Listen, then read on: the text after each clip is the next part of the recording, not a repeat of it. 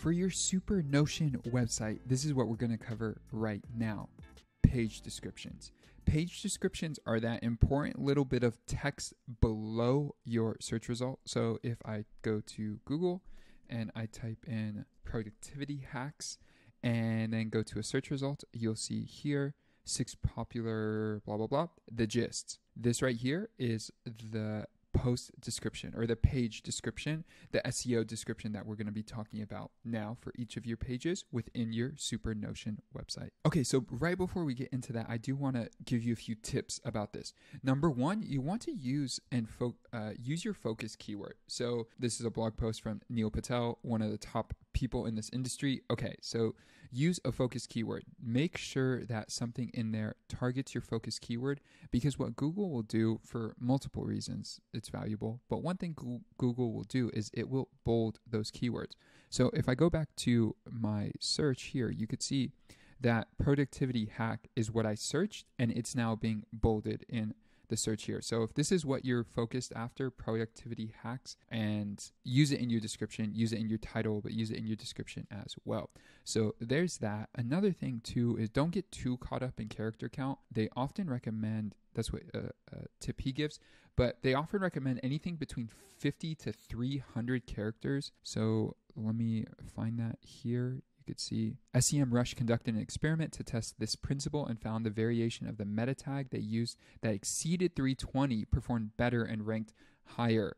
So that's really good information there, and it does show that sometimes a little bit longer does work. Google does decide how much real estate to give any one result. If you look here, most of these have about the same real estate, but if you go up here, you'll see these are different. These are different types of results, but for the most part, these have about the same amount of real estate. So let's do this and see what else there is. Most of these have the same. Yeah, so basically the same. All right.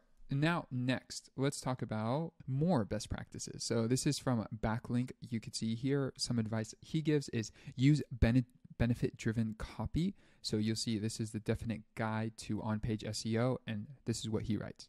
This is a complete guide to on-page SEO. Learn exactly how to optimize your titles, descriptions, and content in 2021. So very easy, very user-friendly, great setup there. Let's see what else he suggests. Stay under 155 characters. You can see how there's competing suggestions here, but it's a give or take. You could do either. I've seen other experts say either as well. My tip is always do either, whatever works better for you. Typically, I go longer, actually, but that is up to you. Click-through rate, okay, use the current month or year. So you could use that in the description. That is helpful. Include your target keyword, what Neil Patel called focus keyword, and then write unique meta descriptions for each page. Yeah, don't duplicate descriptions for each page. So you want to write a unique description for every single page. And what is this? Use this proven description formula. Let's see what his formula is. This is a complete guide to on-page SEO. Learn how to get higher rankings with this in-depth post. This is a content overview.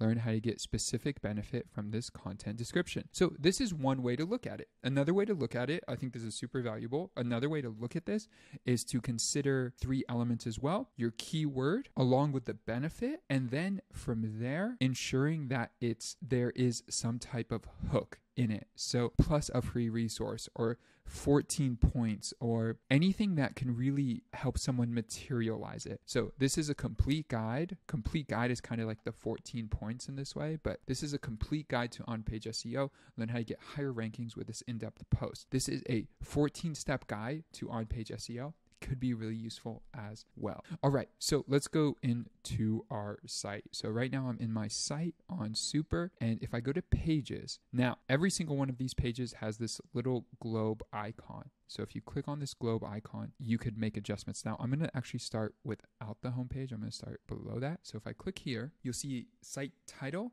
and site description. So here you could add in the site title and site description. They didn't do a good job of this quite yet. They're going to get there. They will get there. This should actually say page title because it's not the site title here that you're changing. You're changing the page title specifically. Yeah, so this should be page title. But let's say directives. I'm going to call this a life directives. And then the thing here that Super hasn't optimized yet is the ability to quickly add different sections. Let's see if this works. No, it doesn't. Okay, so as of right now, you have to do each one manually. But let's say life directives, you could add additional info here, focus keyword plus additional info if you want. This is for the title. So if we go here, that's what that title is. You could use more space, like productivity hacks filtered. If I don't know what filtered is, I'm not really excited about this. Powerful productivity hacks from 6 successful entrepreneurs. This is interesting. You know, this grabs my attention. I've never been to the site, but this grabs my attention. So those are a few things to keep in mind for writing the SEO, the site page title. And then for the page description, here for the page description, this is what we've been talking about so far, right? So let's go back to our article here and see. Okay, drag this over here. All right, so this is okay, so I'm really just flying with it right now. I just wrote this out. So this is a set of life directives and productivity hacks that helped me scale $1 million plus in less than 12 months. Learn how to get clear on your goals from this in-depth post. Boom. So now we've added a page description. This is the most important part for SEO. We also have site image and site keywords that we can add in as well. Site image is more for social sharing and other factors like that. So you could go here, upload an image. Let me just grab a random image for now and say, let's see this. What's this? Desk. Cool. Okay. So I'm going to upload that image. It'll fill up the space here. And then for keywords, productivity hacks, productivity tips, do that. And then go back here because it looks like it had a problem. Might be too big. That can be that can be an issue. An error occurred. Okay, I'm going to hit save and then possibly come back to this.